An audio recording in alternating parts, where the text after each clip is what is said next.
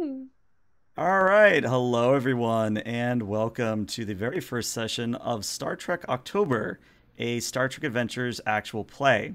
We are set in the year 2414 aboard a brand new specialized starbase that has been constructed in the far reaches of the Sabine Expanse. Now, I know some of us may look a little bit different, but you should recognize most of us as coming from the Fenrir game. And on that note, this game is technically in the same quote-unquote canon as Fenrir, Matahari, and Groundskeepers. But what I would say is you don't need to have watched any of those games to appreciate and enjoy this one. Now, of course, if you do like doing due diligence and catching up, the VOD should be on my YouTube and most of the popular podcast solutions like iTunes and Spotify, the links to which should be below the stream. With that said, let's have everyone go around and introduce themselves and their new characters, very briefly at least.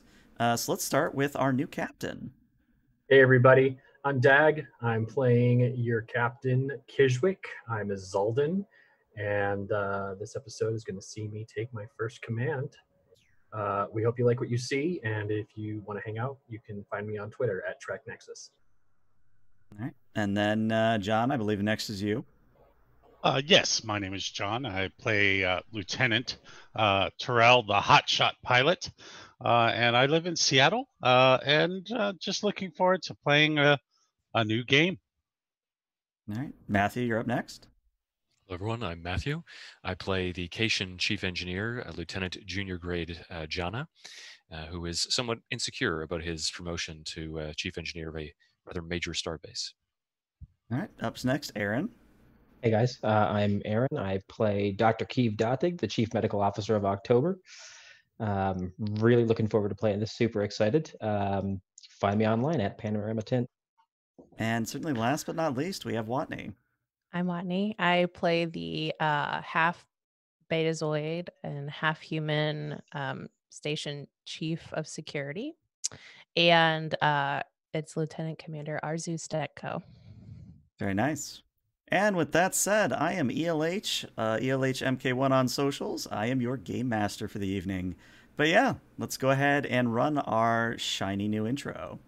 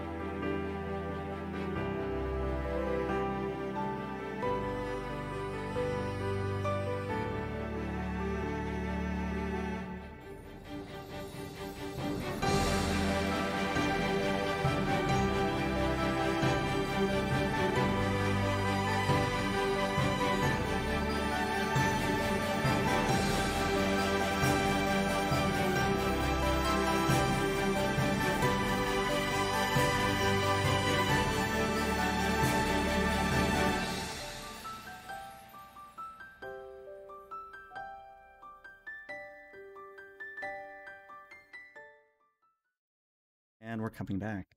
All right, welcome back.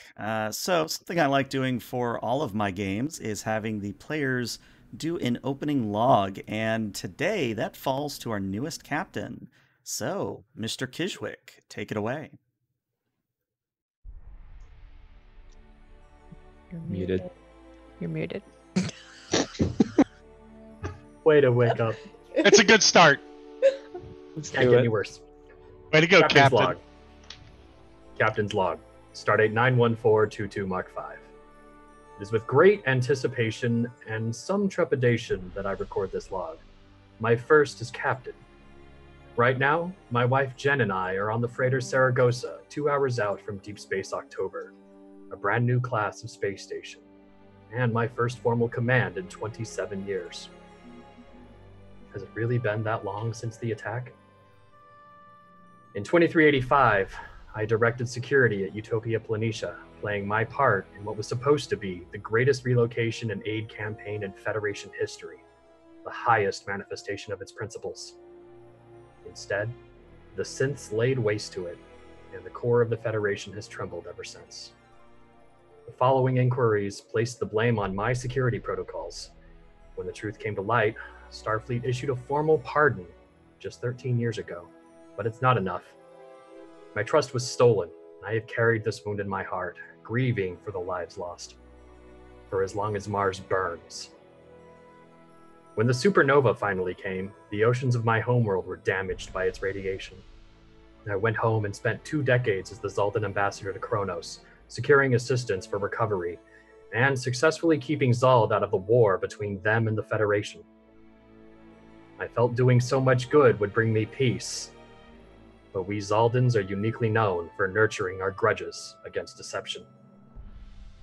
Still, it did not stop me from spending the last 2 years instructing at the Academy, bringing 2 classes of aspiring cadets up to speed on the security and command failures committed during the war. Being back in the uniform reignited my passion for exploration and getting into trouble in the unknown. So when I was chosen to be the first commander of a new station, I jumped at the chance to open up a new frontier of exploration. Exploration is an understatement. DSO is top of the line in every way, and Starfleet built the damn thing in only 18 months, a testament to their efficiency. Right in the middle of nowhere, too.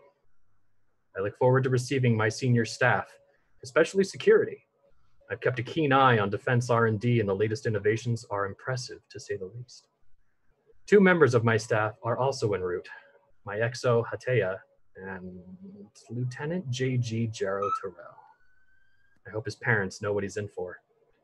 They're coming in on the USS Howe, a 50-year-old Centaur class that should have been retired after we won the Dominion War.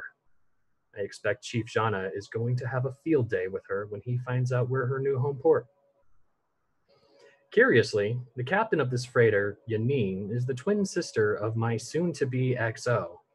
And right about then, you get an interruption in your log. It is Yanine, and she says, Captain, we're gonna need your help up here at the con. Speak of the devil. End log.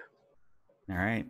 So we take our first scene is actually going to be on the deck of the Saragossa, the trading vessel that is bringing the captain out to DSO. Now, the Saragossa is an older Antares class, so the bridge itself is not really, fancy. It's got a helm position.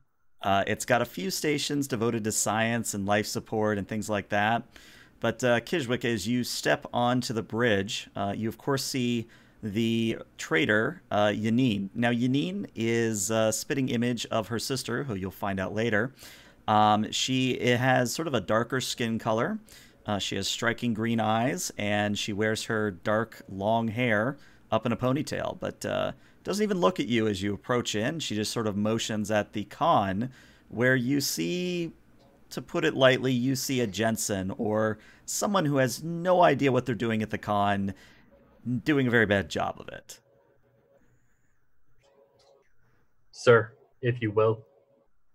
And the wet behind the ears crewman sort of looks up at you and goes, okay, yes, you can sit here now. And he gets up and vacates the area very quickly. Kijwick will sit down. Computer, reconfigure this layout to defaults. And the computer churns for a moment, and you see that instead of returning to defaults, it remains the same way as the previous occupant was doing. Of course.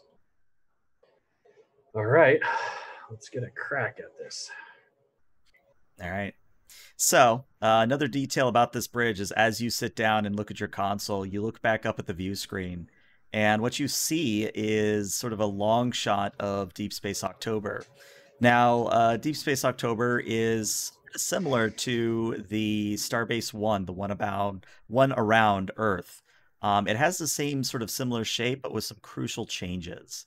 Particularly, the sort of saucer / conic or conic top has sort of a blast shield that covers about 3/4 of the area. And about midway between the quote-unquote saucer section and where engineering is, there are 3 landing platforms that can accommodate very large vessels all the way up to sovereign classes if need be. And below that, of course, you have some shielding around the reactor, and then pretty much a standard starbase below that. But one thing you would note, Kijwick, as you're looking at all this, is just the amount of ships in the area. The How is here. There's freighters from every single faction you can imagine. You're seeing Ferengi, you're seeing Bajoran, you're seeing Cardassian. Hell, you're even seeing a few Klingons out there. But it all seems that your destination is the starbase.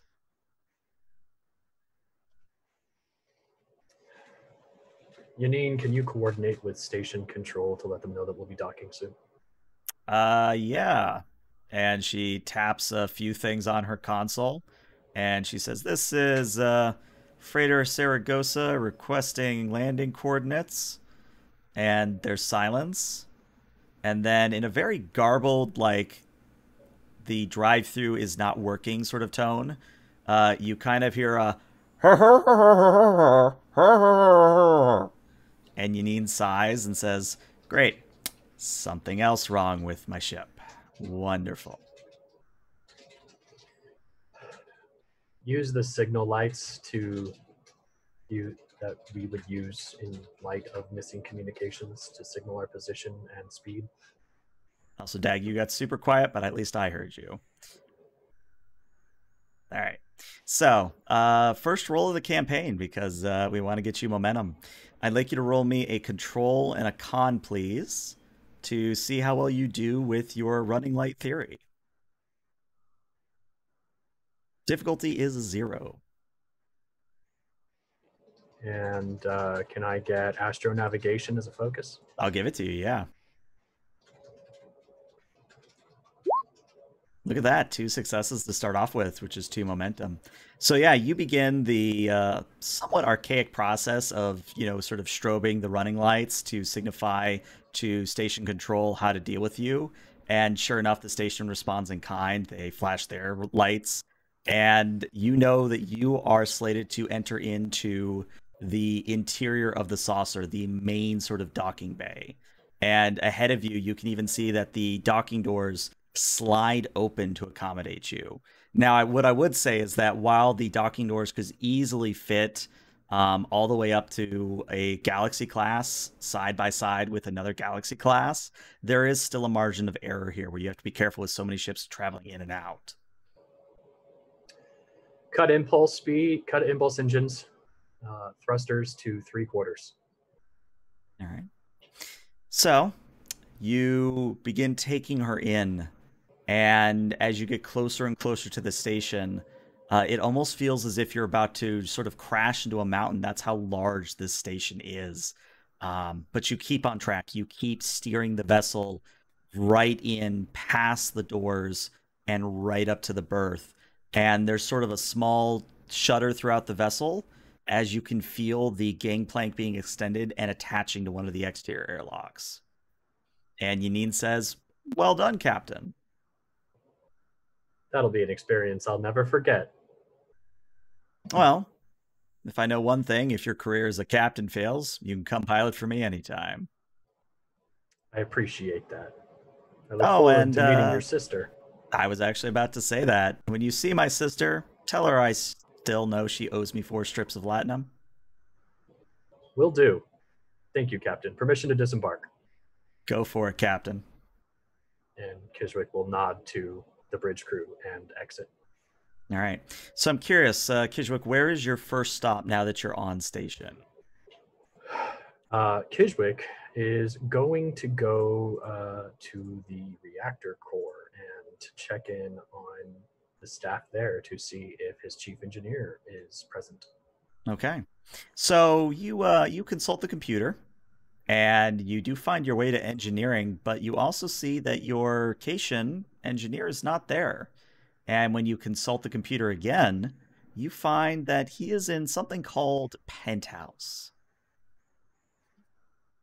Memory serves, that's one of the clubs on board the station. All right. And Dag, you're quiet as of everything again. I don't know if that's me or you. He's quiet for me as well. Technical Testing. difficulties. Yep, we can hear you. Okay. I got a weird pop-up on my screen. Epic Games wants me to do something. All right. Well then,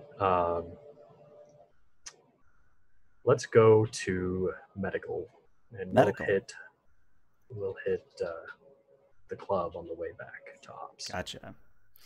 All right. So, of course, you follow navigation, or perhaps even your own insight. Maybe you did a little research on the layout of the station.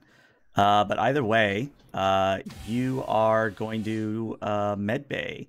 And Medbay is maybe even doing a disservice to say how large and expansive and advanced this space is.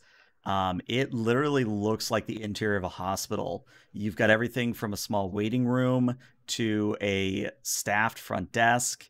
And beyond, if you sort of peek around the corridors, Captain, what you see is full operating tables, isolation wards, standard wards. There's a counselor's office here.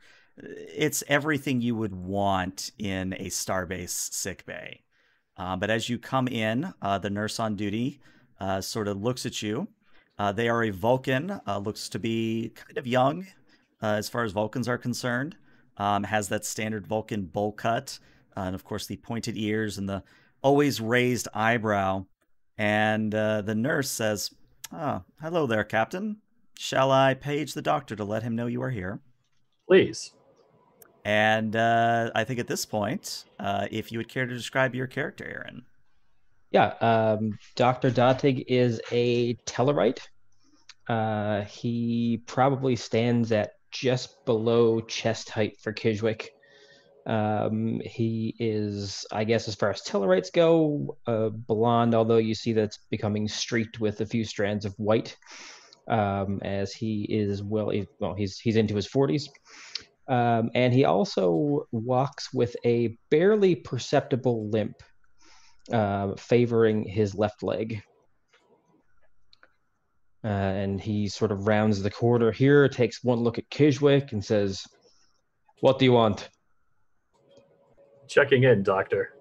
Captain Kijwick, and he will extend his arm. Yeah, Dotig will step forward and take his hand and say, "Yes, we expected you. Although your station is sub-satisfactory." Sub-satisfactory? The Corps of Engineers assures me it's top of the line. What are you Oh, lacking? well, I'm sure the Corps of Engineers worked very hard. However... Sorry, my internet dropped for a second. This medical bay is not up to my standards. You might want to take that up with the senior requisitions officer at your soonest ability. Well, as chief medical officer, I feel it is my duty to take it up with the captain, which I am doing now. I would like to know how I am supposed to perform organ transplants without one single ounce of biomimetic gel. Biomimetic gel is strictly controlled. What do you need it for organ transplants for? It accelerates the healing process, makes the transition out of convalescence much smoother. I'm no doctor, so forgive me, but don't we have dermal and osteo regenerators for these kinds of things? We do. However, they often provide lingering discomforts that can persist for weeks, months, or years, depending on the subject. I'll put your As a request physician, in. it is my duty to heal people without thought to regulation. My job is to make them comfortable and healthy. I would do no less for anybody. I'm glad we align on that. And it is good to see you again. Yes. Our time at the academy was well spent. Teaching. Yes, well, you're a little too old to have gone to the academy with me. True. Did my records come in? I believe so. Nurse? And Nurse Chan looks through his papers in front of him, his data pads, and says, yes, I have them right here. Good. We'll schedule your first physical for 0650 tomorrow. Understood. I will take your request for biomimetic gel to the senior requisitions officer, and we'll see if we can get you a liter or two. I appreciate it. Carry on, Doctor. And Kijwick will nod to everybody and step out of the sickbay. We'll do the next scene in a moment. Let's quickly fix webcams. So Dag and John, leaves yours on. And then it would be Jana, then Dag. Sorry, I messed up everything. And then Stetko. Now, the good news is it's really easy to fix, so it's not a big deal. And again, first stream, there's got to be something that goes wrong. Always has to be something. But yeah, Kijwick, now that you've checked in with Medbay, are you going to go to Penthouse, or are you going to go somewhere else along the way? Yeah, I will go ahead and ask the computer to direct me to Penthouse. All right. So you're led down in towards the sort of lower reaches of the station. And when you finally turn the corridor and see the entrance to Penthouse, I'm going to use a Mass Effect reference here for a moment, but you know how when you first get on station, you're directed towards that one sort of seedy bar in the corner? That's sort of what you're seeing here, where it's one of those, you know, maybe the walls aren't as pristine, maybe the lighting's flickering a little bit, but above the door is a neon sign in pinks and blues that literally just says Penthouse. Well, this looks like a nice place for a beer. And Kijwick will go in. All right. So, as you enter Penthouse, several things immediately assault your senses. The first is the overwhelming sight of reds and pinks and even light blue neon colors. All things considered, this is actually a rather nice club. It looks to have about 3 floors, all connected by sort of swirling staircases. The clientele seems to be mostly civilian, but every so often you can spot Starfleet officer or crewman having a drink, conversing with friends, things of that nature. But probably the one person that sticks out among everything else is the Vulcan behind the main bar. And that is because, unlike any Vulcan you've ever seen, she doesn't have that dark hair. Instead, it's almost like a hot pink that sort of matches the bar around her. Kijwick will walk up to the bar and wait his turn if it's busy. It's not that busy. I mean, the bartender sort of gets a few people their drinks, then turns to you and says, "Ah, Captain, good to see you. Let me guess, you're here for Jana, right?" Jana, but first, if you have an Andorian Kolsch. Oh, a little daring today, aren't we? It's been a long drive. And even as you're saying that, she's already reaching under the counter and pulling out a glass as well as the bottle. And she says, "How much would you like? A shot? Full drink?" 16 ounces. 16 ounces it is. Pours you a glass, slides it on over to you. And because I don't remember off the top of my head, it is not. I knew you would have a prop for this. I just had a feeling. Nice. Is this the 95? That's actually the 93. Oh, you might want to. I haven't had it at this temperature before. Still good. What was your name? I am Valan. I am the owner and proprietor of this lovely establishment. I hope we get along, Captain. I do too. I assume that Chief Arnauld will have all of the requisite paperwork regarding your establishment. let's just say I might have cut a few corners, but I assure you everything here is legit. Unlike a certain club you might have on your promenade. And she actually frowns, like, not like a Vulcan frown where they just slightly turn down their mouth, like full on emotive frown. We may have to talk later. Right now, can you point me to Mr. Jana? Of course, I'd be happy to. And she sort of leans over the bar and points up at the second floor. And sure enough, you do see Lieutenant Junior Grade Jana sitting at a table. And Matthew, if you'd care to describe your character.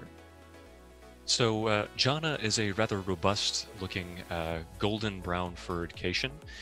He is sitting at the table, nursing a drink while holding a pad using his tail, and he is making a few modifications to it and the like while he is sipping some kind of drink. You're not sure what it might be. He seems intently focused on his work, and he is sitting off in the back. He's alone. Very few people are sort of around him. He's clearly isolated himself. What color is the drink? Green. Excellent. Kishwick will approach, not from in front, so as not to surprise the young man. As soon as he glances up very briefly and sees the captain approaching him, he would quickly clatter down the pad on the table and rise to stand at attention. Please, at ease. Are you okay, sir? I didn't think I'd be meeting you until my first duty shift, sir. That's all right. I'm just looking around the station, trying to take the view in and meeting the members of my senior staff. And he'll motion towards the seat. Would you like to sit down, sir? Sure. Okay. And he will return to his seat, shuffling slightly. Aldebaran whiskey? Yes, sir. Good eye. It's a good drink. You have good taste. Oh, well, you can actually thank our, soon-to-be helmsman, Jaro Terrell. He introduced it to me back at the academy. You know Mr. Terrell well? Actually, that's one of the reasons I'm here. After spending 2 years with him in the academy, dorming with him, I can't work with anything other than horrible pounding racket around me. Have you ever listened to Klingon music? No, sir. I can't say I'm familiar with it. I guess I'm not particularly cultured. Anything that you'd recommend? Most of their operas. I can share my personal database with you later. Oh, thank you, sir. I very much appreciate that. If you're looking for discordant melody, you will find it in abundance. How long have you been on the station? Remind me. Well, it's only been a few weeks now. I've been part of the teams that have finalized construction. I mean, it's still going on. If you want to take a look at the reports that I've been filing, and he'll pull up something on the pad and hand it over to you. If you want to take a look at it, he'll extend it to you. Kishwick will, again, put another hand out. It's been just a few weeks. I helped to reroute some of the plasma conduits on H deck and did some work in the docking rings. A formal report is not required. I would like to gauge how you feel about the station and your time here. Oh. Is it comfortable? A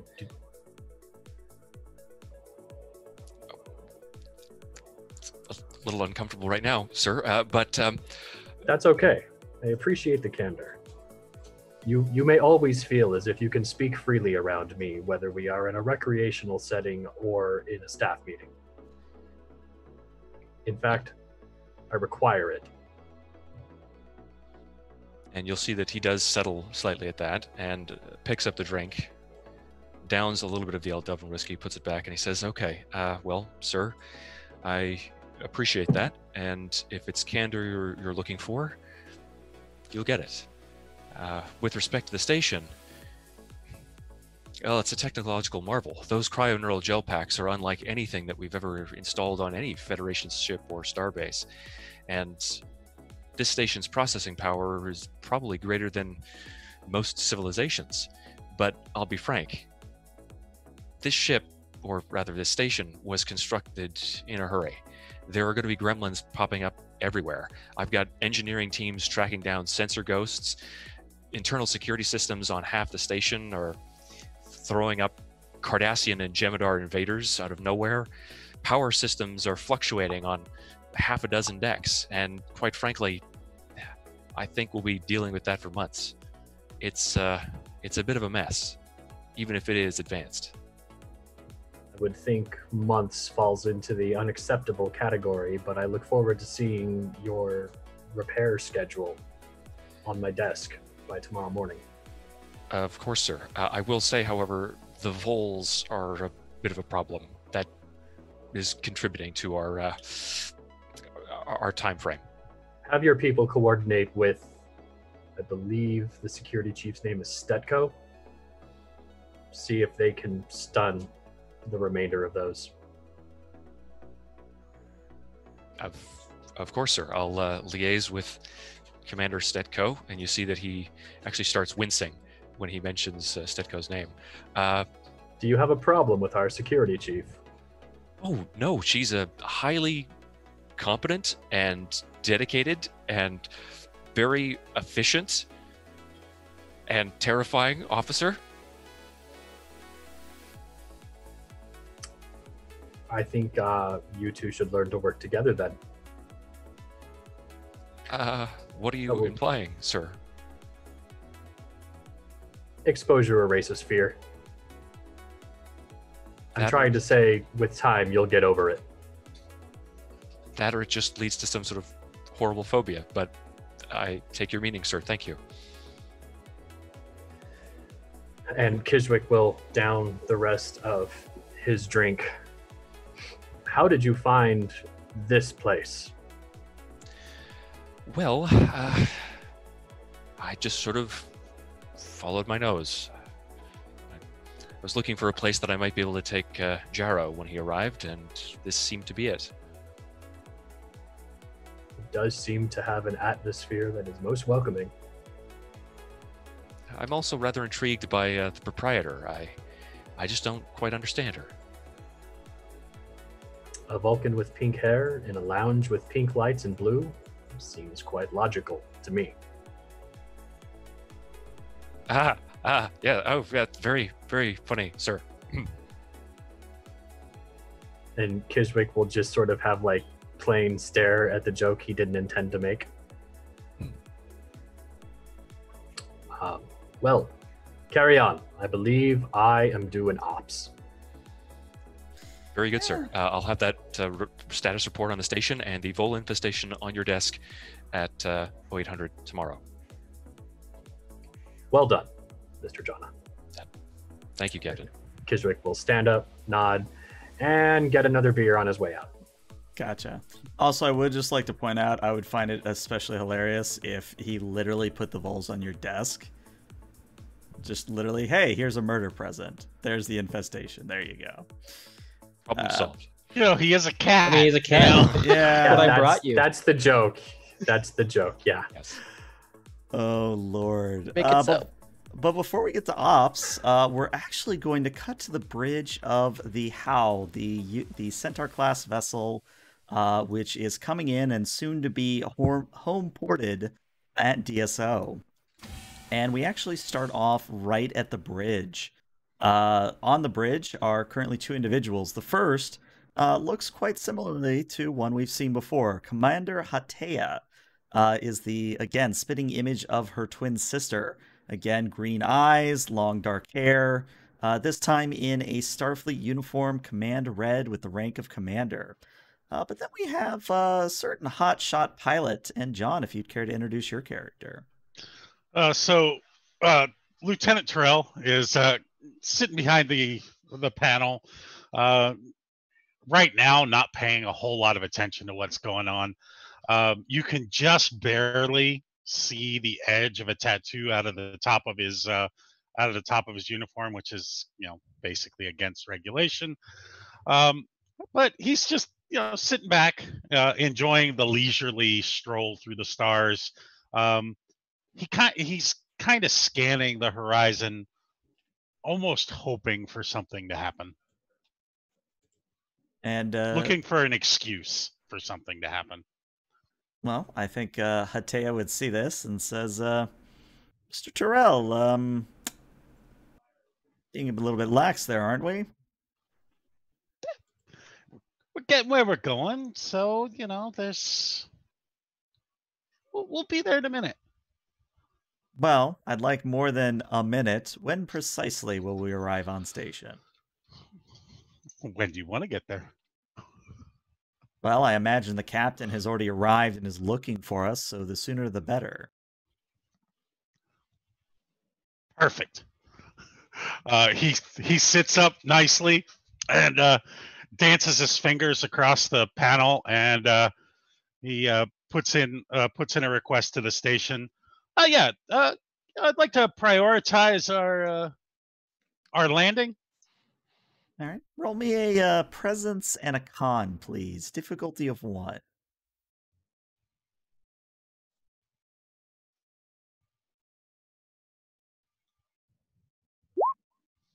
Hey, 2 successes. You're up to 3 momentum. And yeah, station control replies back, how you are cleared at Darking Rain 2. Remember this time not to collide with the station. Yeah, it was a minor collision. Howl out. And he turns over towards the commander. Permission to do a Romulan reverse. You want to engage the Picard maneuver and dock seconds after landing?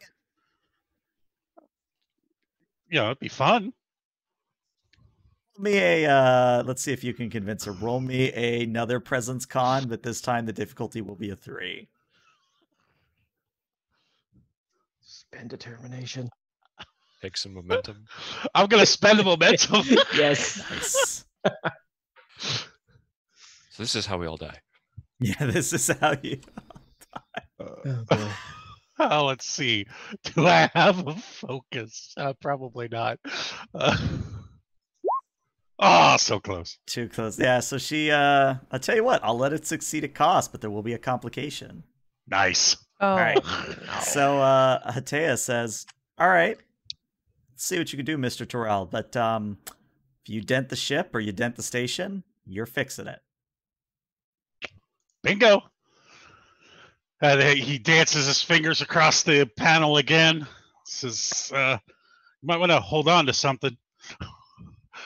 All right, so we sort of see an external shot now of the HOW sort of moving in towards the station at a rapid pace, and then its nacelles glow, and for just a very quick micro warp jump, the ship leaps forward towards the station. And this is going to be a daring and a con for Terrell. The HOW will assist you with an engines and a con. The total difficulty is a 4. If you're Right. hoping Terrell flies better than Rast does. Oh, I will be I'll be spending a determination. All right. And I'll also use up the last of the momentum. Oh my Nice. god. Thanks, John. Our momentum. Thanks everybody for tuning into this one episode. And I do have precision maneuvering. Which I believe will lower the difficulty to 3. There we go. That'd be Which- 5 successes, thank you. All right, someone grab the HOW for me. Again, engines con.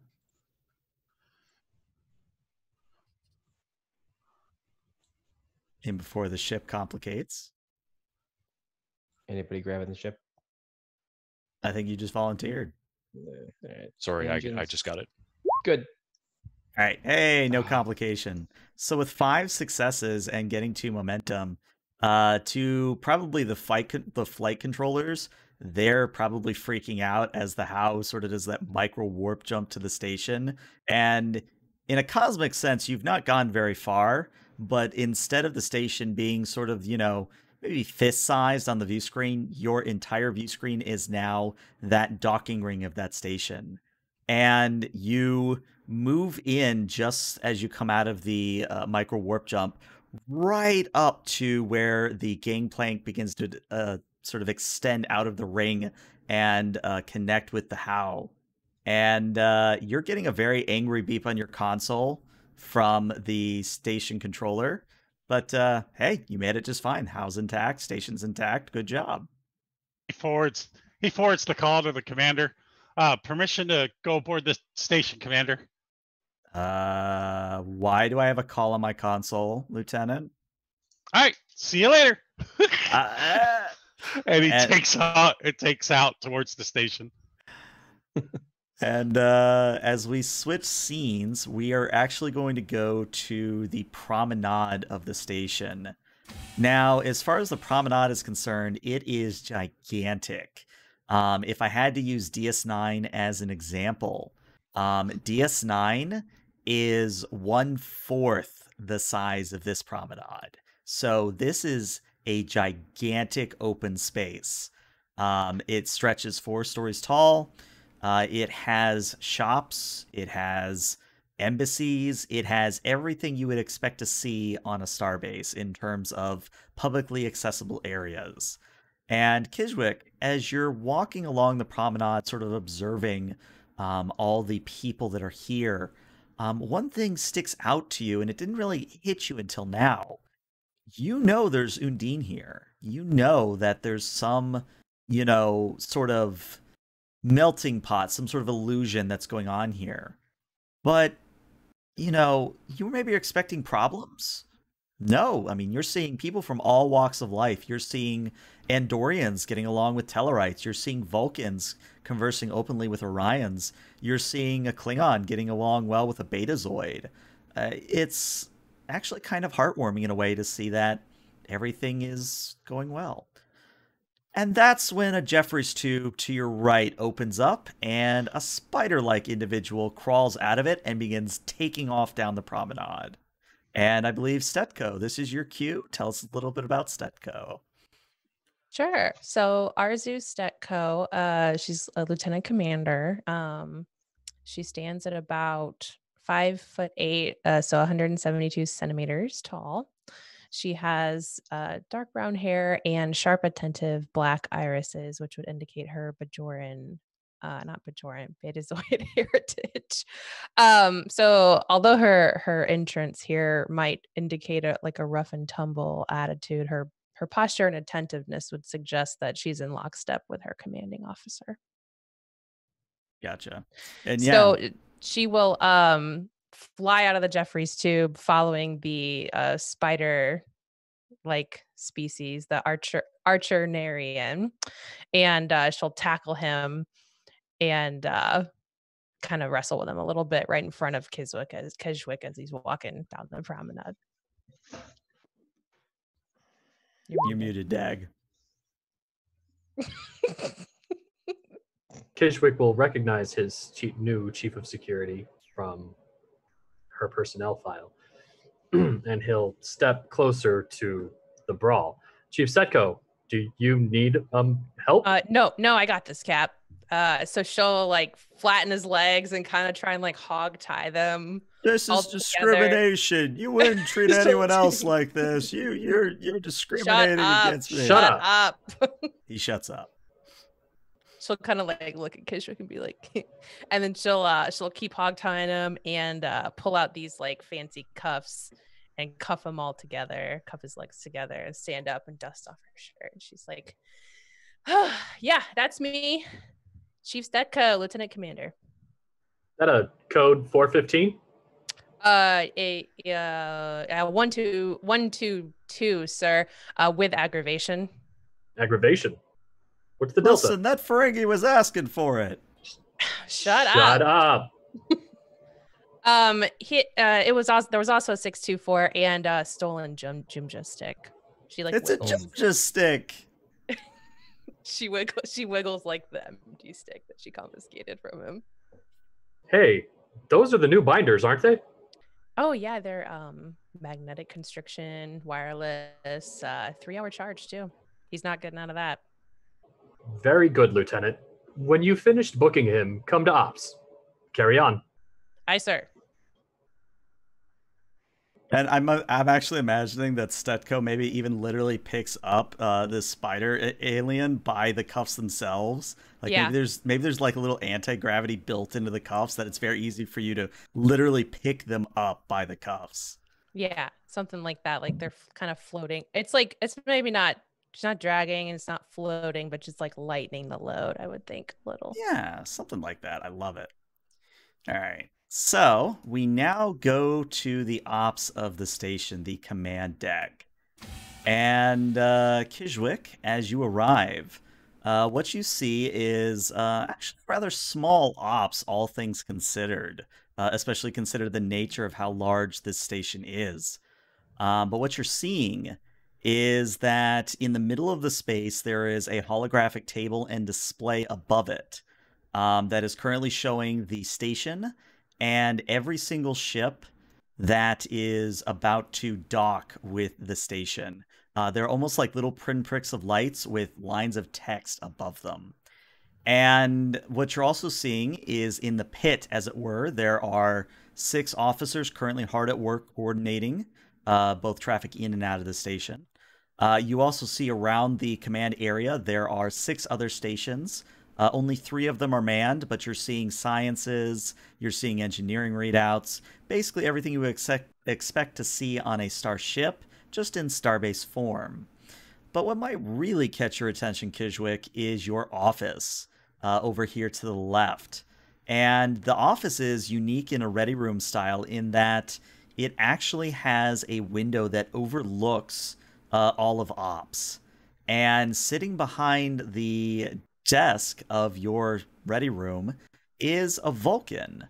Looks to be fairly older, has a very serious expression, and they seem to be going through a multitude of pads. Kishwick will stand at the entrance to ops and look at the officers and wait a beat, and then note that nobody said captain on the deck, and will slowly walk to his office. All right. So you enter into your ready room, and sure enough, as you step in, the Vulcan looks up from the pads and says, "Ah, Captain, it is good to see you. I was wondering how long you would take to get here." I had to stop for a beer, Chief. "Ah, did you get it from Penthouse or that other shithole?" Penthouse. "Good, that's the good one." So I've noted. I'm hearing there are deficiencies in the engineering of the ship as well as the supplies and medical. Well, Do you have the previous requisitions order? I do, yes, and rest assured they are coming next Tuesday. Why is it always Tuesday? Well, I could tell you how that is how logistics works, but somehow tells me you wouldn't be interested in such. You're right. I'm fairly eager to claim this office. Yes, one moment. And he finishes whatever he's doing on that sort of desk computer, stands up and offers you a pad and says, "As of this moment, you have taken over command of the station." And Kiswick will take the pad and press his thumb to the plate to accept command. I accept command. You are relieved. "Thank you." And he starts to make for the door, stops, turns around and says, "Oh, and if I find out you've done something to my station, I'll be back."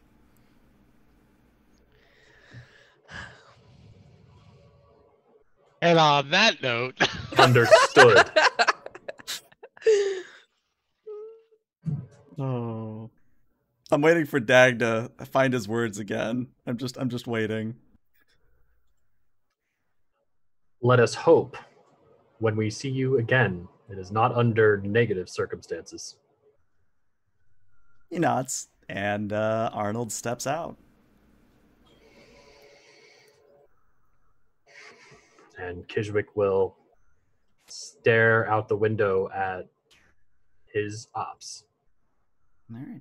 So let's actually go back to the command deck here. Because if I read properly what's going on, you put in an informal suggestion that you wanted your senior staff for a meeting. Yes. Okay. So let's say, for sake of argument, that Terrell, you're first up to the command deck. And as you start to look around, again, you see a very nice, very efficient sort of thing. But one person in particular catches your eye, Terrell. And that is the fact that behind the desk is no longer that imposing Vulcan that was pretty much annoying you every moment of your existence. Now there's a older looking gentleman there, and a little bit more intimidating. I'll let that be your call. Terrell will go over to the railing and look for the officer that he's trying to place the voice with the face, and he's looking for the one that he thinks is the officer that was going to yell at him for pulling into the docking station the way he did. Okay. Why don't you roll me an insight and con, difficulty of 0.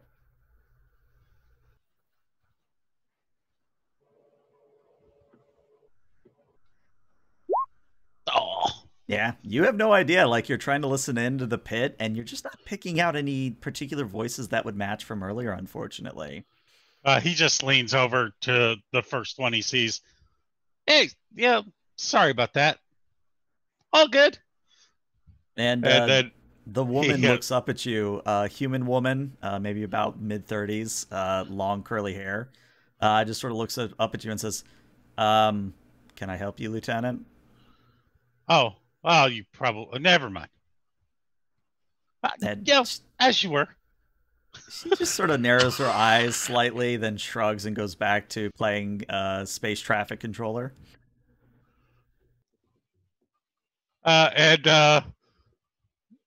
Terrell's just gonna go take a seat over here for right now. All right. He doesn't want to be the first one in there, and Very he's nice. got his feet up on the panel. It's to be expected. And up next to arrive is actually a pair. We have Jana and Datig arriving in the same turbolift. I keep on telling you, Doctor, I can't, I'm not in charge of requisitions, and I've got 5 engineering teams dealing with like a dozen different power failures. We'll get to sickbay. You're on the list. Well, I just hope that you manage to get to us before there's a major crisis, because you know what? If you need to have your leg reattached and I don't have main power, well, I hope have you ever seen an old Earth pirate film with the peg legs? Because that will be you. What's a pirate? Terrell walks up to Jana, but kind of slaps him on the shoulder. Oh, you'd look good with a peg leg and a parrot. Could I eat it? You know, on paper, you probably could. Well, I mean that's a good sort of store of food. And by the way, yeah, it's good to see you again. Kind of. It's great to see you. Hey, didn't even scratch the paint on a full Romulan reverse. And why did you feel that it was necessary to undertake a full Romulan reverse? You know, just testing the ship. That ship is older than the 2 of us put together. I wouldn't be testing anything on it. You know, I gotta ease into the old lady. That's a disturbing image. Thank you for that. Okay. Great. How did she hold up? Surprisingly well. You know, oh shit, she's gonna be, oh yeah, well, our soon-to-be XO, I think, was the captain of the ship, so, well, that might not have been the best first impression. Speaking of first impressions, at least she knows what to expect. Stetko, you arrive pretty much right behind this conversation. Yeah, she steps out of the turbo lift. She's like, "Oh, hey, Doc, what's up? Jana, did you tell him about the voles?" Look, I had to tell him that they're a serious problem on the station. Yeah, they are. They're your problem, not mine. I already wasted enough ensign's time trying to track those down after my sensors aren't working correctly. Look, that sounds like it's kind of racist. Just because I'm a cat and I was talking about eating birds a minute ago does not mean that I'm going to crawl around in Jeffrey's tubes and hunt giant rats. What is You're this about the lucky there, voles? Jonna, you're lucky there's not a score in this room right now. I think he would be lucky about that, but you know. Who are you? Terrell just looks around. Oh, me? Oh, Lieutenant Terrell, pleased to meet you, sir, ma'am. That's Chief. Chief. All right, that's easier. Or do you prefer Chiefess? Just Chief is fine. All right, yeah, just trying to be sensitive. You'll see that Jonna is just making this, throat-cutting maneuver from behind the lieutenant commander's back. Oh, she can't see it. Okay. Stop. Listen, young man, as much as I enjoy watching you put your foot in your own mouth, if the chief breaks your face, I'm the one who's going to have to fix it. So I'm just going to go. Wait a second. Were you the one that pulled that maneuver in the docking bay? So, we're supposed to go meet with the captain now. It was nice meeting you. And he starts walking towards the ready room. She'll just follow, probably alongside Jonna or something. So, Captain, of course, you see there's a congregation of people sort of lingering outside your office. Would you take them in the office? Would you just sort of have a meeting out there in ops? Where would the meeting take place?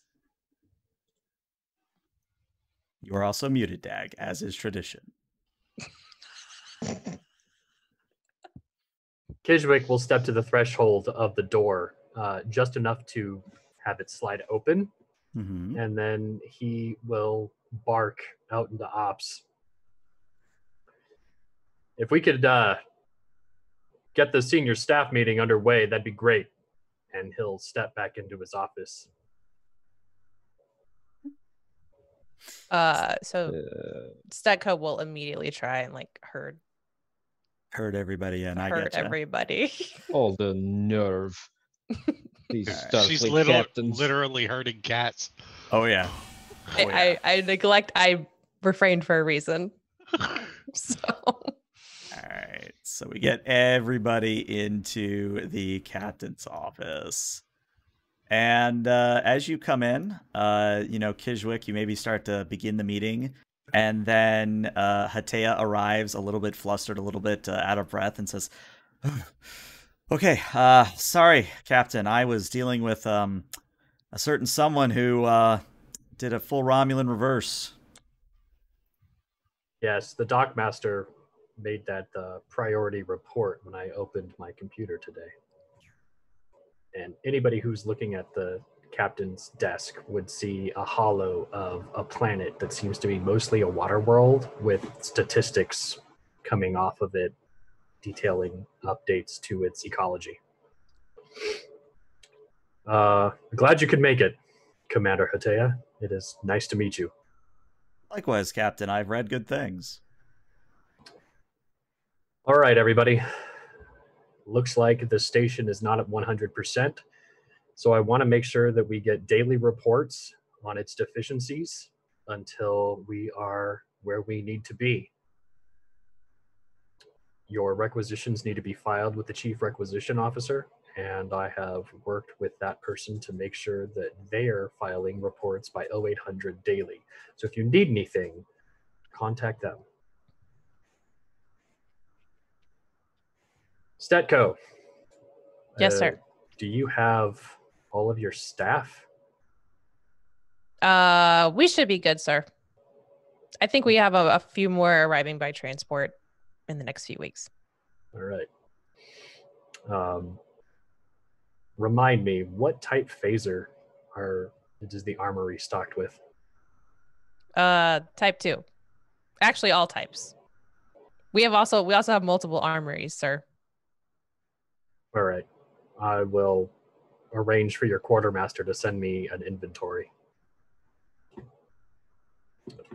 Dr. Datig, after your biomimetic gel, did I say that right?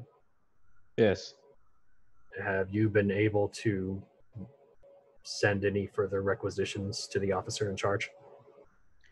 Well, I've been forwarding most of my concerns to Lieutenant Jana, who is very keen to point out that it is not his department. And he would be correct, because Lieutenant Dorset is the requisitions officer. Well, I don't like Lieutenant Dorset. I don't care. Terrell just laughs. Very good. And All Kiswick things- will quickly side-eye Terrell. Oh yeah, and Stetko's like, "How dare you?" You have something to say, Mr. Terrell. Oh, it was just funny, sir. Dr. Datig, you may continue. Thank you, Captain. All in all, I hesitate to use the term sick bay. It is a hospital. And it is very well constructed, all things considered. But just a few minor complaints. The staff, both Starfleet and groundskeepers, are quite good. Good. We will get this place up to frontier spec in no time. Excellent. I want you to know that the HAL is calling our station home now. So if I ever need to take it out, I expect you to be part of that team. Well, it wouldn't do for me to stay cooped up here all the time. I'm glad we're in agreement. Lieutenant Jana, good to see you again. Likewise, Captain. Thank you. Stedco, I told Jana to coordinate with you to get rid of the voles. Do you have any deputies that you can send to the critical locations on the station to make sure they're not chewing through reactor conduits or other things? Yeah, I mean, I could spare a few, but Terrell, I don't think he's busy. Terrell is definitely busy, and Kiswick will send like a knowing glare. Oh yeah, always busy. But I did spend quite a bit of time with security and engineering classes, so. On which side of the brig? Both, Captain? Both? Yeah. Your report is incomplete. Lieutenant Jana, can you give me a status update on the station's reactors? Well, sir, secondary EPS conduits throughout the station have been under undue strain with all the traffic that's coming in. The station really shouldn't have been put into operation so quickly. We're feeling the effects of that. However, most of the reactors are still fully operational. My concern would be that the vole infestation might disrupt some critical junction points. I put together a bit of a plan that Commander Stetko might be able to use. If we reroute and inverse the polarity of the plasma flow, we might essentially be able to create a series of... Kiswick will hold up his hand. Mm-hmm. I will let you and Stetko deal with the details. I trust you and your plan. Also, I'd like to spend 2 threat that all of you hear something clanging in the ceiling. Oh no. Is that what that is? That's a vole? Kiswick will draw his phaser. Yeah, Stetko will too. I've been hearing this for weeks above my office. Computer, give me a full biometric analysis of the life forms immediately above the station's office. There are approximately 4 voles located above the captain's office. Jana, you think you might be able to jury-rig a transporter lock before I melt the roof of my office? Give you 1 second. Captain. And he will tap his comm badge. Transporter Chief Hoyos, would you log on to 4 Vol life signs above my current communicator location and beam them into one of Lieutenant Commander Stetko's holding cells? Aye, sir. Why are we saving voles? Well, you can eat them. I'm sure Dr. Dodig can find some research opportunity for them. I was about to say they're fertile ground for medical research. We don't need a tribble infestation, Doctor. Well, just the eradication of the problem can itself be a social experiment. Hear me out. We seal the Jeffries tubes and ducts that they're scurrying around in, and we flood them with acetylcholine, promoting Just a their... second, Doctor. And Kishwick is listening for a transporter hum. Yeah, you hear a transporter hum, and the transport completes. And the noise up there has definitely lessened, but there's still something up there. At that, would it be possible to access a Jeffries tube from this area in order to get up there? Yeah, I would say that the captain does have one behind his desk that you could get into. Terrell will give John a boost. You're always supporting me. Thank you. I really appreciate that, Jaro. You might want to take this, Lieutenant. Commander Stetko, do you thank you, and he will take the phaser. Do you want to help me with that? I'll go first. All right. Sir, do you mind? I'm gonna step on his desk. Go ahead. So what I would say is that, if I understand correctly, Jana, you're sort of at the head of this procession, right? Probably be wisest, considering he's most familiar with the Jeffries tube systems, and followed up by Stetko. Well, I say that because as you open up the panel and try to get up into the ceiling, what drops onto your face is not a vole, but a Talarian hook spider. Ooh. Which, if you've never seen a Talarian hook spider, they are these dog-sized, blue in color. 6. I think they have 6 legs, not 8, so maybe not technically a spider. But this large, like Cocker Spaniel-sized spider drops onto your face, and its mandibles are clicking into your face. He is just going to start screaming, and he dropped to the floor, attempting to rip it off his face.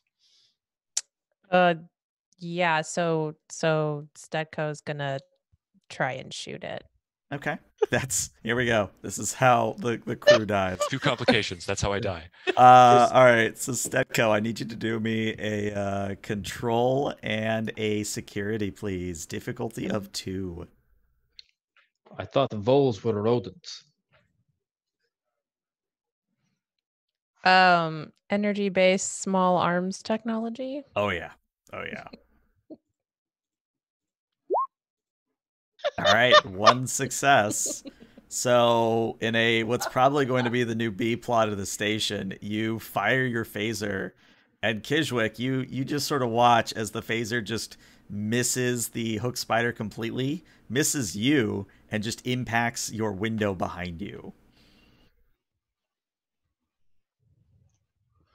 Terrell wants to help his friend, so he's going to try to kick the spider.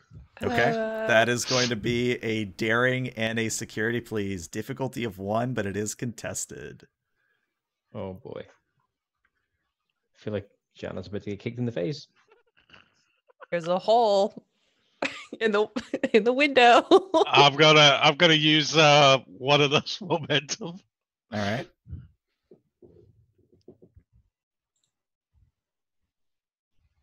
Three successes. I think they have to double crit here to succeed. They roll a complication. So how would you like to kick this thing? So that's exactly it. He kicks it right up against the observation window out to the comms area, and splatters or whatever the spider on the window.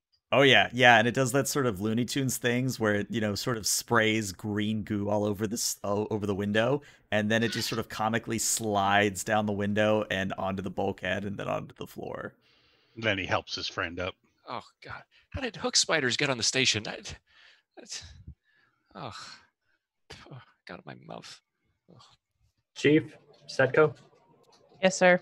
can you coordinate with the dockmaster to conduct scans of all incoming shipments to make sure we don't get any more of these kinds of creatures on our station? Sir, once you have a hook spider, you probably have more. Then it falls to you to make sure any eggs on the station do not hatch. Aye, sir. Datig, I'd like you to roll me an Yes. insight medicine, please. Difficulty of 1. To see if you suss out something in particular. You would have a focus. Okay. While you're rolling, Kishwick is checking out any damage done to the transparasteel that is at the window. Perfectly fine. Phaser was on stun, Oh. so... I'm going to take 2 Ooh. threat because I think it's interesting here. Okay. Datig, you sort of, maybe out of curiosity, you pull up that transporter log. Those weren't voles that you transported away. Those were other hook spiders. And as a reminder, the computer did say they were voles. So on a What is it, Doctor? On a hunch, I checked the transporter logs, and well, the holding cell has a whole bunch of Talarian hook spiders in there. The internal sensors seem to still be malfunctioning, Lieutenant Jana. You may want to get on that. Just a moment. Lieutenant Jana's engineering. Ensign Varel, are you down there? And there's a pause, and then you hear someone hit their head and goes, "Oh, yep, I'm here. What's up, Chief?" Okay. I need you to reinstall those isolinear backups that we were discussing for the cryo-neural gel packs. I think that they might be interacting in an unexpected fashion with the internal sensor grid. Coordinate with security to make certain that, that the life form detection systems are actually functioning properly. Yeah, we'll get on that right away, sir. Also, question for you. Did you mean to do a code 17.6 earlier? I ordered a code 16.6. Oh. Well, then I'm just going to pretend that I need to get back to this Jeffries tube. Okay, bye! That was odd. Man, we got to review those procedural codes. My knowledge of your department is limited, but would there need to be some kind of recalibration to the transporter biofilters? Actually, sir, it's not the transporters themselves, with all due respect. It's actually the sensor systems that are yoked into them. The Heisenberg compensators and the like, they're all in perfect operation. It's the internal sensor grid that has to be addressed. So we might not even have a vole problem. Yes, you may have a Talarian hook spider problem. All right. Let's keep a tally of the hook spiders. Stetko, you've got some hook spiders in your brig. What do you plan to do with them? Vent them into space. I like this idea, but let's not get off on the wrong foot here. I already shot your window, sir, so... No damage done. Yes, so what would you like to have done with them? I don't know, coordinate with Dadig. He seems to be rather exuberant about the possibility of experimenting on them. I wouldn't experiment on them, but anatomical study. But do you see how aggressive they are? Hatea actually speaks up and says, I was sort of just going to not say anything, but I understand that some species on the station would consider fried hook spider a delicacy. We might be able to borrow a Ferengi term, turn a profit here if we were to, shall we say, capture and cook these spiders. Well, that sounds horrible.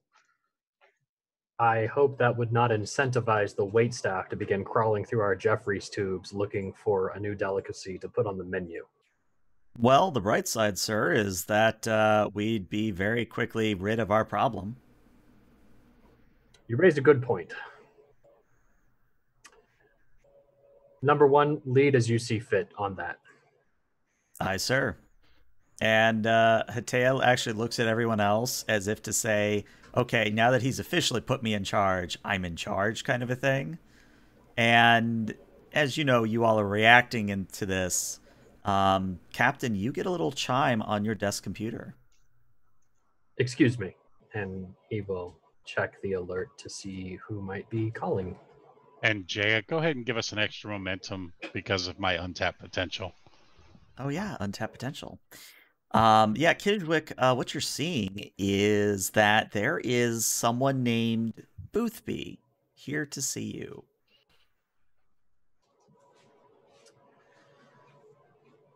Boothby. Wasn't he the groundskeeper at the academy? Yes, sir. He's got to be like 140 years old. What is he doing on the station? And Kishwick will tap the computer to receive the transmission. Okay. So, Kishwick. as you sort of get the transmission, sure enough, appearing on your little computer there is Boothby in all of his elderly old man gardener sort of visage. But you notice very quickly that this is not Boothby back at the academy. This is Boothby in the middle of an Undine ship.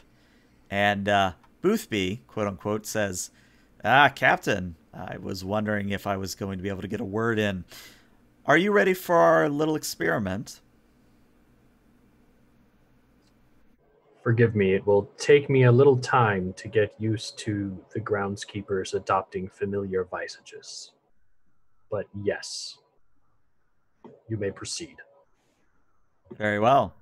And the transmission actually cuts off. And all of you sort of, start to wonder what the hell was that all about when the station automatically goes to red alert as you all look out the window behind the captain and a quantum singularity opens up. And that's where we're going to take our 10-minute break. So we'll be back in 10 minutes, everybody. Stick around.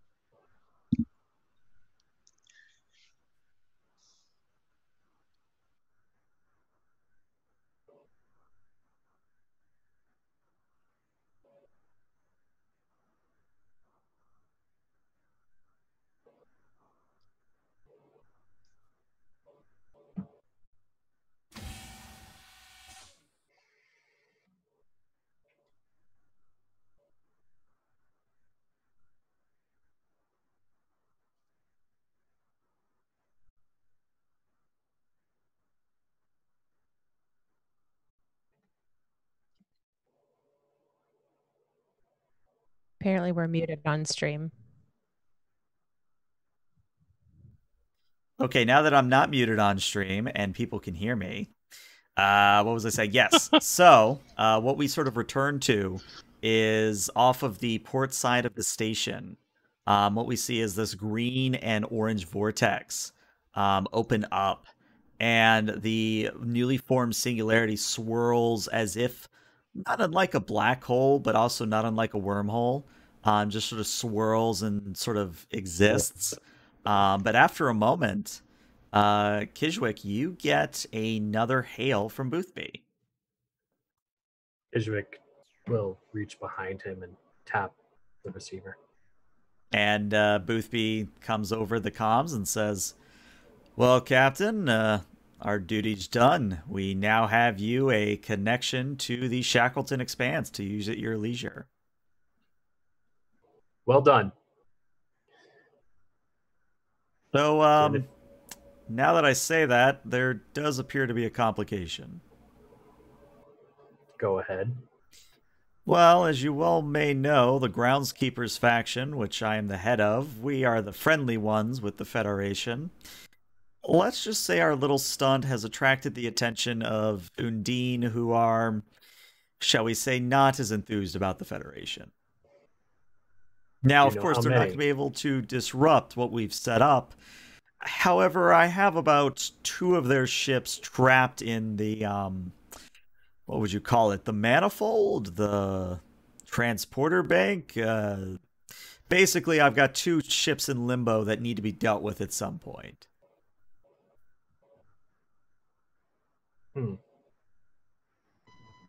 Are they in your transporter buffer? I can shift them to real space or to fluidic space at my leisure, yes, but again, to be blunt, we weren't expecting to have to deal with shooting our own, if that makes any sense. Would you be able to take care of this? Understood.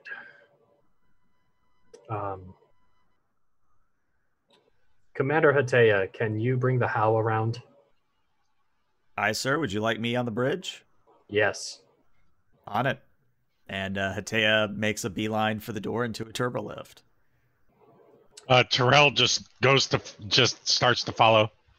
Okay. And not being stopped, goes after. Kijwick's okay with that. Captain, are we preparing for a possible confrontation with the Undine? Yeah, you're going to want to get back to medbay. Stetco, can you arrange... Shields up. Yeah, shields up. Then warm up the torpedo launchers. And Captain, if you'll permit me, I'm going to get down to main engineering. Sounds good. Dismissed. You're buzzing again, Jonna. Boothby. If you want to give us 3 minutes and then let them materialize into our space, we can take it from there. Very good. Just give the signal. And we'll just do a quick time shift. Yep, we shift to about 4 minutes later as the HOW undocks and sort of swings around towards the gate itself. And right on cue, and right as you give the signal, what comes out of the gate are 2 Undine bioships. And you can tell both on the HOW and on Deep Space October that their weapons are very much charged at the moment. Stetco, open a channel. Aye, sir. All right, channel This is open. Captain Kijwick of Deep Space October. I recommend you stand down unless you want to face the wrath of the 20,000 torpedoes I'm aiming at your ships. Your call. Go ahead and roll me a presence command. Difficulty of 4. And it looks like you do have 4 momentum at the moment.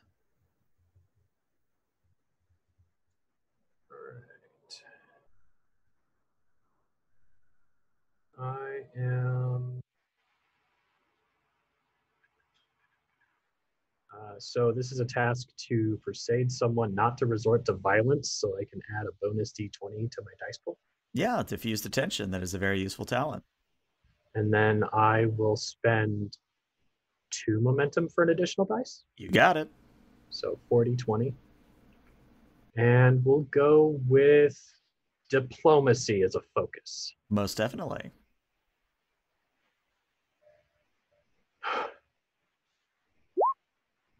Very nice. That is 5 successes. You get 1 momentum back. Nice. And one of the Undine ships looks like it's wanting to go back in the gate. It sort of does almost a weird thing where the ship turns, looks like it's going back into the gate, thinks better of it, and turns back to the station, and then finally turns out to open space and goes to warp away from both. However, one of the ships still remains behind. And correct me if I'm wrong, but Stetko, you are full Betazoid, half Betazoid? Half. She's an empath. Empath. You are getting an overwhelming urge of murderous intent from this remaining bioship. Sir, they're not looking to make friends or even to talk. Then give him one of your handshakes. Aye. All right, so we are going to go into initiative order here. I don't expect to be there long, but we will anyway. And it is the player's turn first. So, Stetko, I believe you are shooting the bioship. I will. All right, what are you shooting them with? Are you shooting them with your phasers, or are you shooting them with your torpedoes? A torpedo. Now, just so you know, torpedoes do give me threat every time you fire them. Yeah, that's okay. Alrighty. So let's check ranges here, because that could factor in. So the optimal range for a torpedo is 7 to 10 units. And it looks like the bioship is within 5 to 7. So it would actually be more difficult to use your torpedoes here. Oh, really? If you use your phasers, though, they would be an optimal range for your phasers. Okay, so we're on the station. We're not on the how. Correct. Okay. In that case, we'll do full phasers. Okay. That is going to be a control and a security. And the station will assist you with a weapons and a security. Difficulty of 2. Weapons. Starship, Starbase Security Systems? Yeah, I'd let it happen. Okay. All right, that's a good start. 3 successes, 4 successes. You get 2 momentum. And yeah, this is also sort of to get us familiar with the station sheet.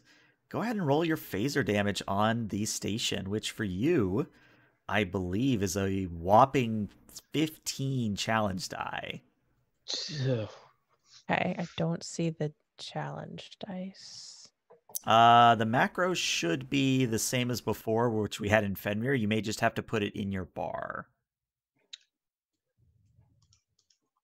And remember, that's under the bulleted list icon up at the top next to the gear. Okay. Oh, there it is. Okay. Challenge dice 15? Yep. Okay. You have 2 floating momentum, which you can spend on rerolls or adding effects. I'll reroll 2. Okay, so you're going to reroll all those zeros? Yeah.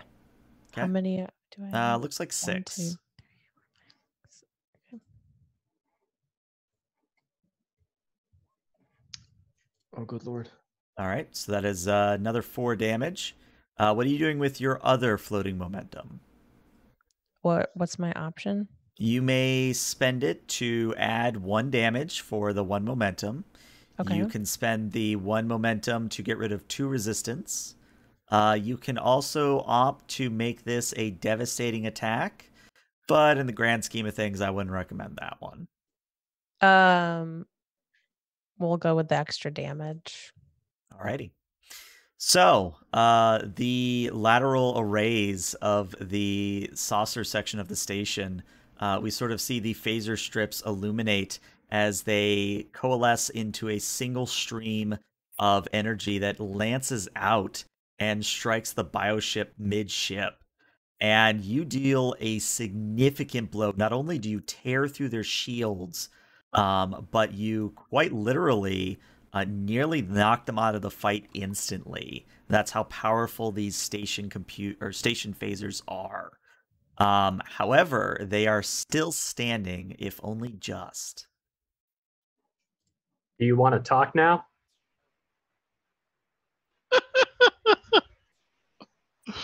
You know what? I'm going to roll something for them here.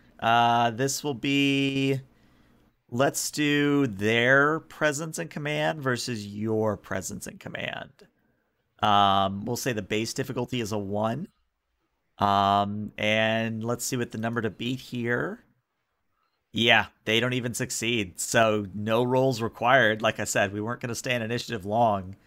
I think like a broken, limping predator, the bioship is going to turn and limp away from the station and the gate until it more or less exit the area on impulse power. Can I have Commander Hatea track it until it leaves, just to give it a swift kick in the ass on the way out the door? Yeah. My only question would be to Terrell, how close would you follow it?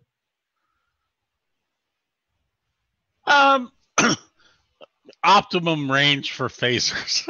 Okay, fair enough. So, you know, you scurry off that way.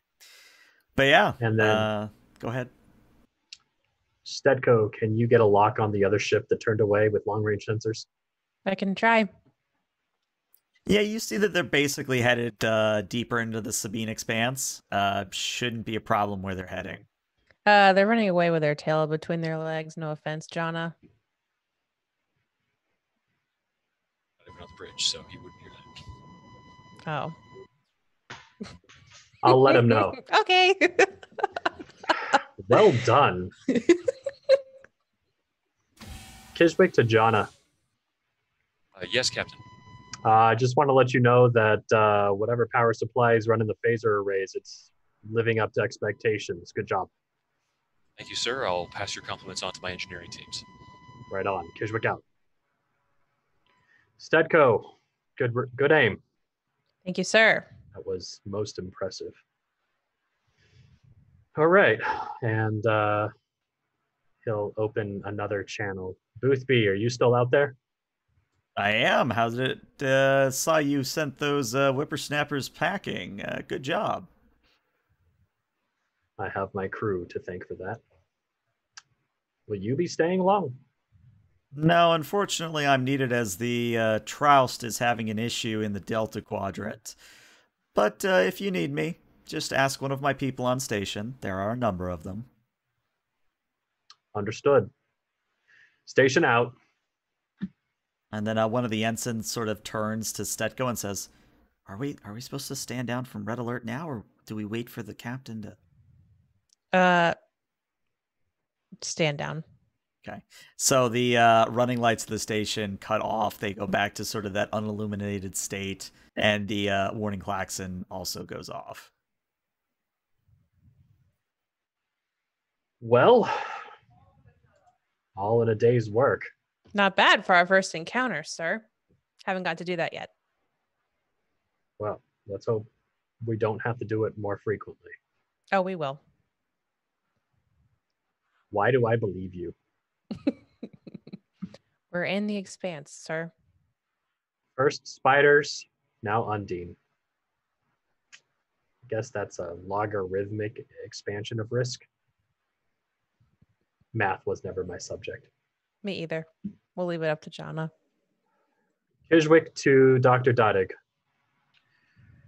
Dodig here, Captain. Do you have any scared people coming in due to the recent interaction? The Undine are running away. No, it is as quiet as a churched mouse. Oh, that's good. And if I may interrupt, actually, Datig, you say that, and then walking into your sickbay is a very large man, very imposing looking. He is a security gold, and what you notice most about him is his beard, and his overall facial appearance is that of a Viking.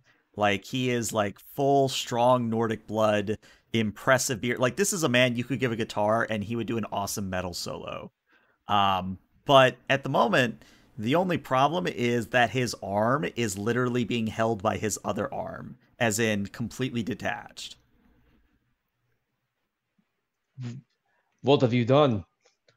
And with a voice that says he's not experiencing any pain at all, he just very plainly says, I was in Jeffrey's tube. I found hook spider.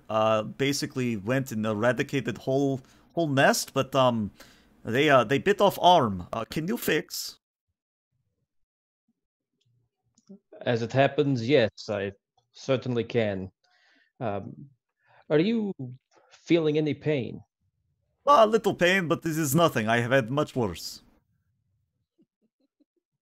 Intriguing. Would you consent to some neurological scans? Of course, doctor. Whatever you feel is necessary.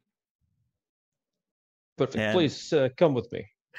as you lead him to a biobed and you sit down, I'd like to imagine that instead of the name Jensen popping up, you see the name Jenkins. All right, Oh, God. Mr. Jesus. Jenkins.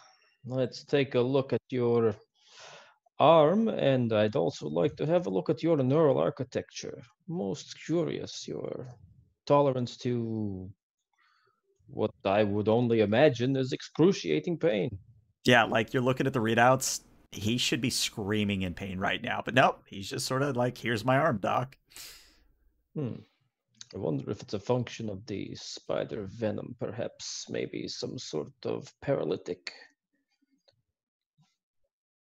or sedative. Well, never mind me, just thinking out loud. Let's see to this arm first. Right. So we're actually going to cut ahead, maybe about a few days after all this has occurred. And Kijwick, if you don't mind me taking just a little bit of agency from you for a moment, you're walking along the promenade again. And again, everything's fine. Everybody's getting along, shining example of what the Federation can be. However, as you sort of pass by one of the exterior windows that looks out in the direction of the new fluidic gate, you see someone that doesn't really fit in with everyone else. I mean, sure, you have many, many cultures here that are, different clothing, different styles. This man looks like he was taken from almost like a backwater colony or a backwater location on Earth where his clothes are ragged. They look to be anachronistic. They seem to be many centuries out of date. He has a scraggy white and gray beard, sort of a rough and tumble hat that maybe was, kind of a fedora or some sort of a fancy hat at one point, but it's just seen so much wear and tear that you can't really place what it's meant to be anymore. And peeking out from underneath the hat are some strands of white and gray hair. And he doesn't really seem to be doing anything wrong. He's just sort of staring out at the fluidic gate. Kijwick will walk right up to him. Mm-hmm. I am Captain Kijwick of the station. Who are you? And he doesn't actually turn to even look at you. He just sort of continues looking out and says, "You guys have come far. You've made some good progress here." You didn't answer my question. I think I'll stick around and see what happens with you all. Kijwick is going to attempt to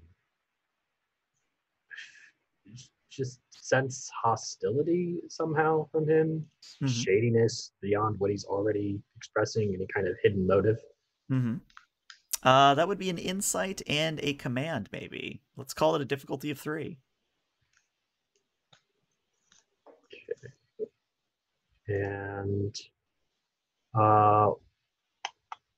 with deception, can I use a momentum, or do I wait till I succeed the roll? I believe you have to wait till you succeed the roll. Okay. All right. Diplomacy here? I'll give it to you. Okay. Buy some extra dice, maybe 2. I'll spend 1 momentum for a 3rd dice. All right. And we'll submit with a focus. Oof. All right. So yeah, you can't really get a read on this guy. He's for lack of a better term, it's almost as if he's not even there. What brings you to the station, Mr. And he lets it linger to try and get that name still. Mm-hmm. And it's at this point that he actually finally turns to you and sort of looks you up and down and says, "You've come far too." And unless you like recoil or otherwise stop him, he'll sort of pat you on the shoulder and walk past you into the crowd. I will attempt to, Kishwick will attempt to grab his arm Okay. and hold him back. He's got his hand on my shoulder. He doesn't realize that is a Zaldan greeting. And Kishwick will attempt to just grab his shoulder. Okay. We'll treat this like an unarmed attack, so just a daring as a security, difficulty of 1.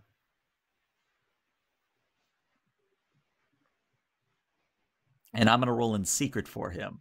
So normally I would tell you what the difficulty, but I'm going to roll in secret. Sounds good.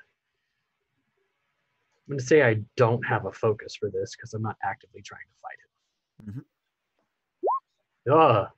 I would say even without me needing to roll then, with 0 successes, you go to put your hand on his or to take hold of his shoulder, and he's already slipped past you into the crowd.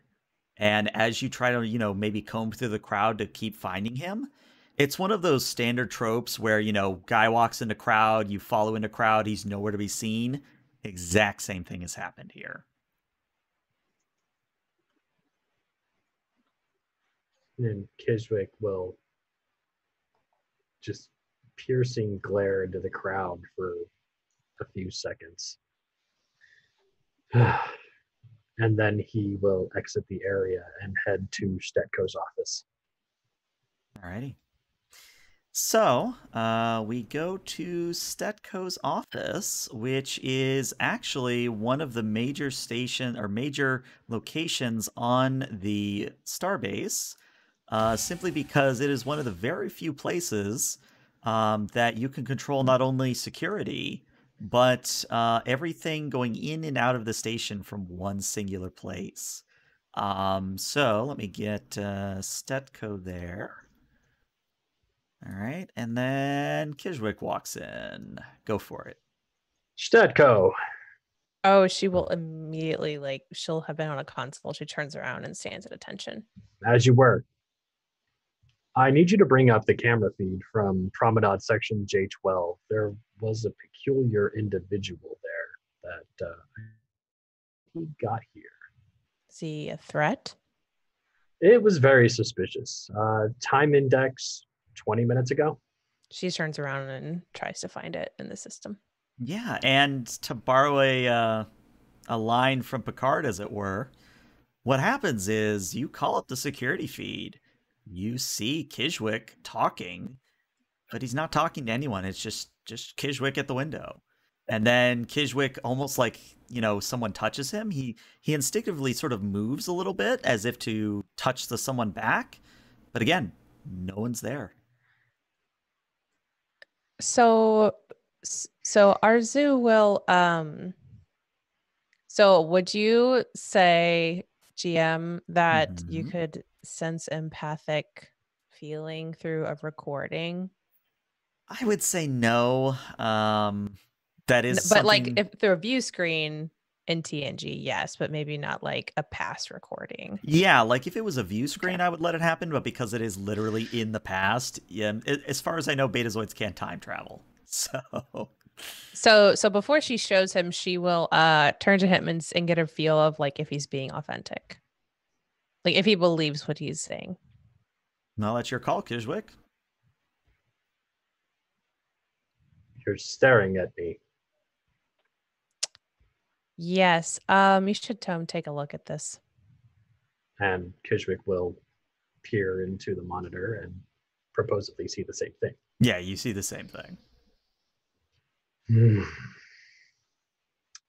Kishwick to Jana. Yes, Captain. How can I help you? Do you have any interfering signals or sensor weirdness on promenade section J12 in the last 20-25 minutes? If you'll give me a minute to double check our internal sensor records of that. I don't have any engineering teams down there, and nothing has been reported. But again, the station's a bit of a mess, sir. Would you like me to double check the logs? Please double check the logs. Call me back if you find something. Very good, sir. And Jana, what I would say, logs say nothing. In fact, of all the problems you were having, that section of the promenade is working perfectly. Could I perhaps double check the sensor systems and the recording systems themselves to see if they've been tampered with? Yeah. Go ahead and roll me an insight engineering difficulty of 1. And I know my ship would apply. Oh, in that case, it would be a difficulty of 0. It's a very good talent to have.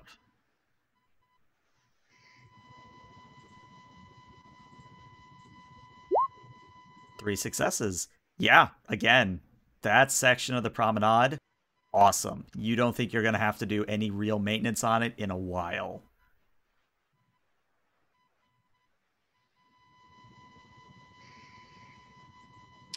Captain, was there anyone around you that that you saw might have been a witness? No one of note, but if you would like to identify any of the people in this recording and perhaps question them on what they saw and let me know, I will be in sickbay. All right, I'll see what I can do. And Kijwick will nod and leave the office. And as he is walking to the nearest turbo lift, he taps his badge. Captain Kijwick to Dr. Dodig. Go ahead, Captain. I need a level 2, your terminology, I don't even know it, man. I had a weird experience on the promenade, and I need to see if I'm hallucinating.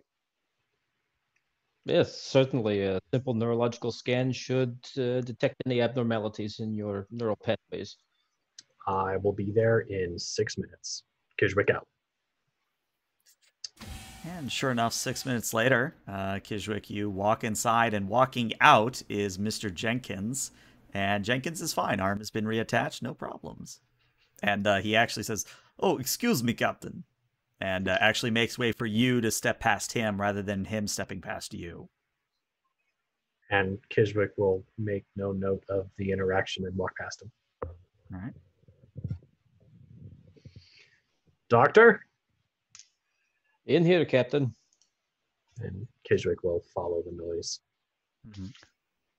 And sure enough, it leads you to the sort of that center operating area where the main sickbay bed is. And I'm going to let Dotig describe what, if anything, he's set up at this point. Dotig, at this point, is going to run the preliminary scan because of the issues with the internal sensors. He is a little leery of the sickbay equipment that's actually tied into main power. So he's actually got a handheld medical tricorder that he's going to be using to take the initial scan. And at which point, if anything is revealed, then he may proceed to another piece of machinery. Okay. Reason medicine, difficulty of 1, please.